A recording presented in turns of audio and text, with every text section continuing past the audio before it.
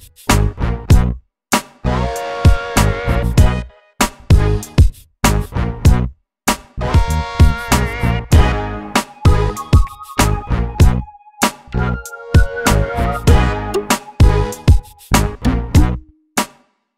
guys, okay, so the first thing I'm going to start with is moisturizer. You should always moisturize your face before you do anything to it, and that'll just make sure that everything goes on smoothly.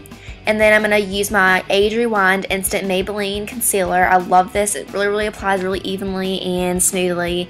So I'm just applying that to any bumps that I have. And then I'm going to take e.l.f.'s powder brush and then just blot that and make sure that I can just smooth out everything evenly.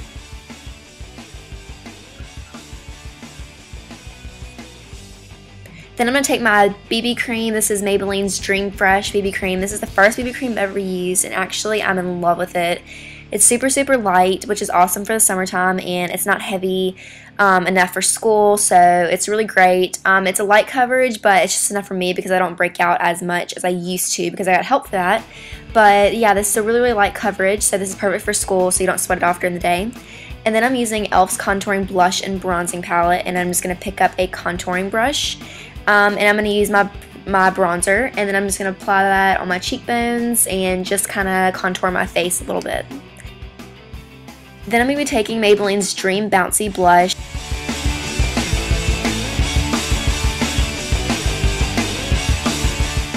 After that, I'm going to take my Naked palette, and I'm going to be using a light sheer color, and that's just going to use that as my highlighter, and that'll just really make my face have a nice glow to it. Then I'm going to pick up the same color, and I'm going to use that on the highlights of my eyes, of course, and put that on the inner corners, and then on the top of my brow bone. And then I'm going to use that as an all-over color too. Then I'm going to pick up a flat brush, and I'm going to use a color called Sidecar on the Naked palette. And I'm just going to apply that all over my lid as well. This is a really pretty, like a shimmery brown color, and it's really gorgeous. It's not too much, but just enough to give your eyes some color. Then I'm going to pick up a blending brush, and this is going to go into my crease, and I'm going to pick up Buck. It's more of a matte, dark brown, and I'm going to work that into my crease and then bring that up a little bit and then put it into my V-line. And then I'm going to grab a fluffier brush and pick up some shimmery color, any light color that you have, and then just kind of blend those two colors together, and that'll give you a nice smoky eye. And to finish it off, instead of a harsh black eyeliner, I'm just going to use a black eyeshadow in your place. It's not as harsh, and it'll stay on better than, you know, regular eyeliner, which usually fades by during the day. And then I'm going to be taking a extra lash thickening mascara. After I finish my mascara, I'm going to pick up a tinted moisturizer. This is Baby Lips from Maybelline, which I absolutely love. And then I'm going to be taking a bright red lipstick that I wear every single day. And then just to finish that off, if you put a lighter color in the middle of your lips, it'll kind of highlight your lips and make them look a little bit more fuller.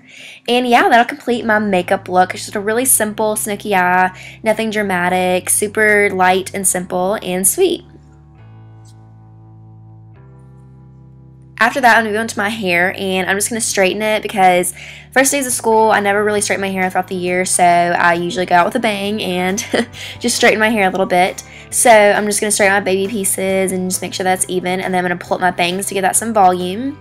And then what I'm going to do is start with the top of my bangs, and then just start by twisting that back. And as you twist, you're going to grab more and more hair, as you can see.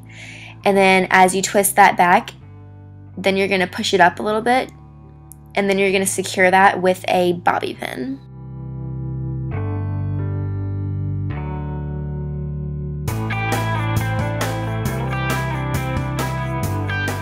And this will give you a really sweet, cute look. Just something to change up your everyday down, straight hair. And it's really sweet and sophisticated, and I absolutely love this look.